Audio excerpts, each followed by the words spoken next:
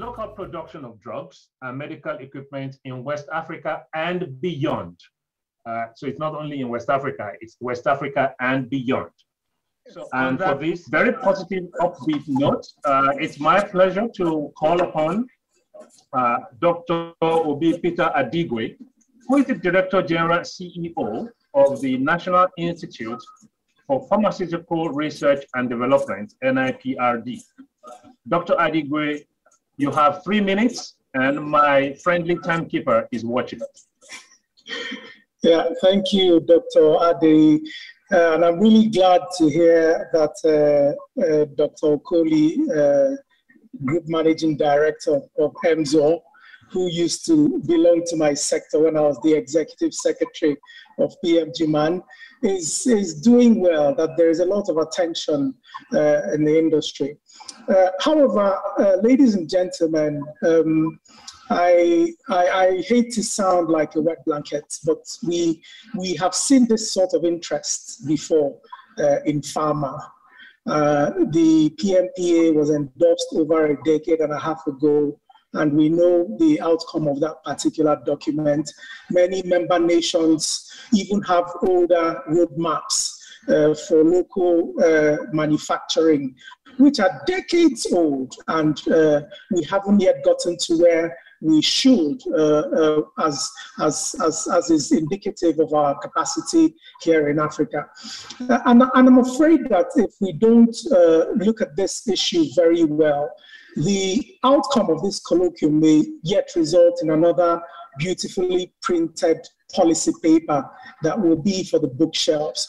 I think there's several ingredients that are key, and in the interest of time, I'll mention just one of them, which we should all take note of.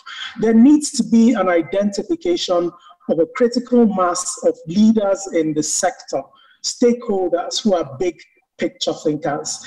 These leaders must be passionate about Africa. These leaders must have the relevant capacity.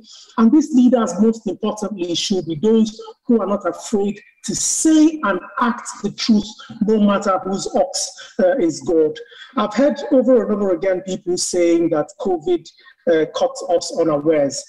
Unfortunately, Excellencies, ladies and gentlemen, that is not true. Some of us foresaw and predicted the unfortunate and dastardly scenario that Africa has found itself in within this pandemic. On Tuesday, the 19th of December 2017, myself and colleagues presented the medicine security concept in Addis at an AU event. And at that point in time, that concept had already been fully developed and formulated.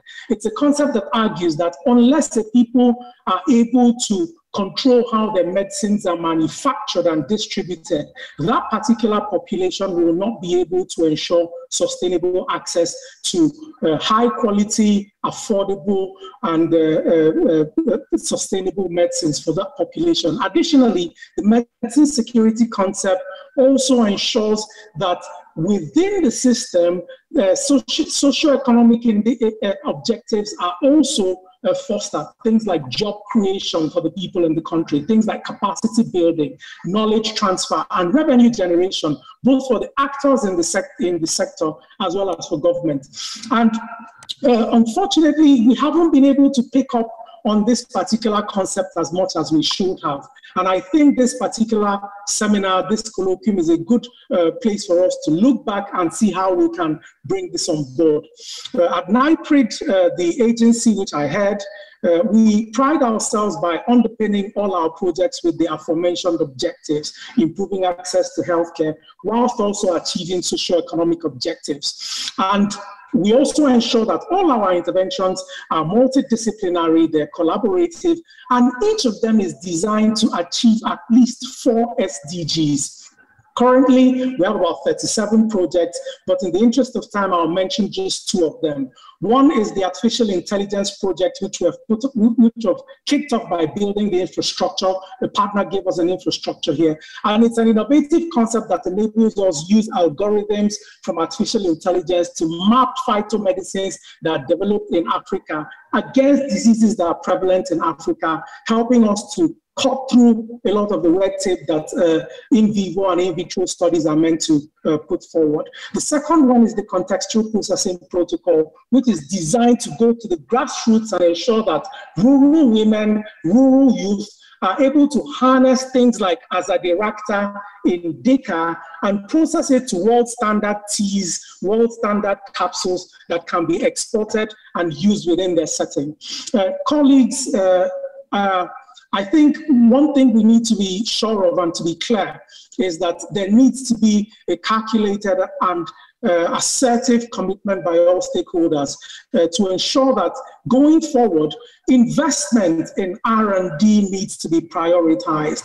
We've heard about the interest in the manufacturing sector. That is downstream. Upstream, where the ideas are conceptualized, where the resources in Africa are harnessed, that's the research and development sector. And often that responsibility is left for government. More stakeholders need to step in. Ladies and gentlemen, I think with this, I want to assure you that NIPRID is open to collaboration and partnership.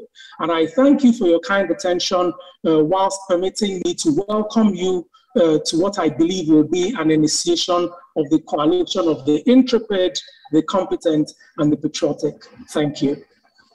Thank you very much, Dr. Adigwe. That's very powerful stuff there. I really appreciate it.